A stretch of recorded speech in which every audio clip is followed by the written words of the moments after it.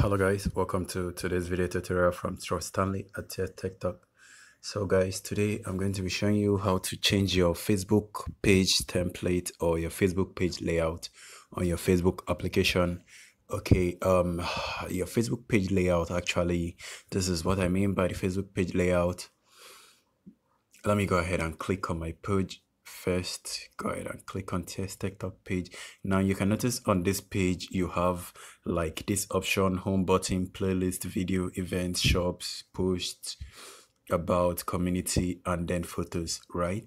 And then let me back out again and then go to some other pages. Let me go to John Marston's page, and you can see on his page he also have home, about, events, video, right? Photos comes next, and then post and communities. Okay, now if you scroll down you can notice he has different kind of, when you scroll down you notice the first thing you see is here on his home page is the about page. After the home page is the about page. You can notice the layout of it. After home page, then you can notice the about page come first. So after the about page, the event should be next. That's if there is any event, but I don't think he has any event. Then after the event, the video. It actually aligns the way this aligns. That's how the Facebook layout comes out. The way the tab is allowed aligned, that's how the Facebook template will display for you on your device. It shows on different ways. If you are viewing on the desktop, it actually shows on the right hand corner of the screen, sorry, the left hand corner of the screen. But today I'm going to be showing you guys how to edit that and to choose any option for any reason. So for this reason, let's go ahead and select a different option for this our page and then compare it with our other page because they're looking more alike.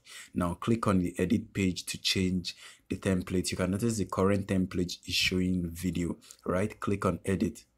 Once you click on edit, you can see other options like the business option, the venues option, the non-profit option, the politician option, services option, cafeterian option. Let's go ahead and click on cafeterian, or you can also choose shopping option if you are doing if you are into, if you're into clothes selling and you run a boutique, a little boutique company, you can choose that. Whichever business you want to, you can just choose that. So let's go ahead and click on the cafeteria and let's see how that looks like.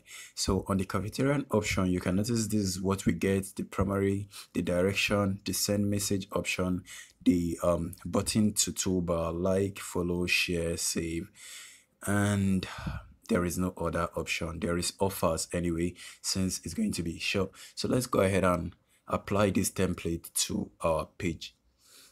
Go ahead and save that.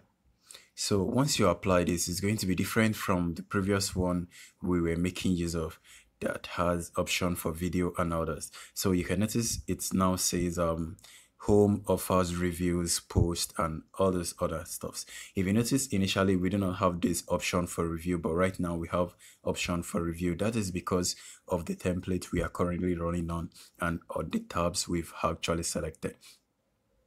So let's go ahead and view our TS Tech Talk page and look at the layout and then compare it to our other page. You can notice the TS Tech Talk page, it actually having a template for video pages, right?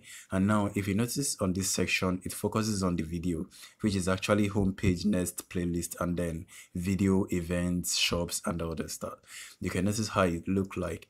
You notice it's more of the first that displays here is actually the playlist. I have two different playlists, the Facebook playlist and then the Messenger playlist. If I have more other playlists, it's still going to display before the video will start displaying. And then after video, if we have any event, it's going to display. But because we don't have any events, we have a group page, so it the group page actually reflects it, the events section. So after the events section, we have the shop, but there is no shop, so nothing is being displayed.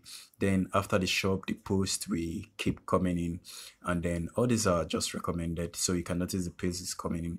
So pretty much that's how to change your Facebook template layout and all those kind of stuff. So whichever layout you choose to, you can make that yours and then continue following up on this video series. So hopefully you guys learned 2 or 3 things from this video: how to change your template and make your Facebook look better. It actually make it easier for people to get to find things easily on your Facebook page. So if this video helped, please do not forget to smash the like button and then subscribe to the channel if you haven't done that already. Please don't forget, this is TS Tech Talks video and I'm signing out.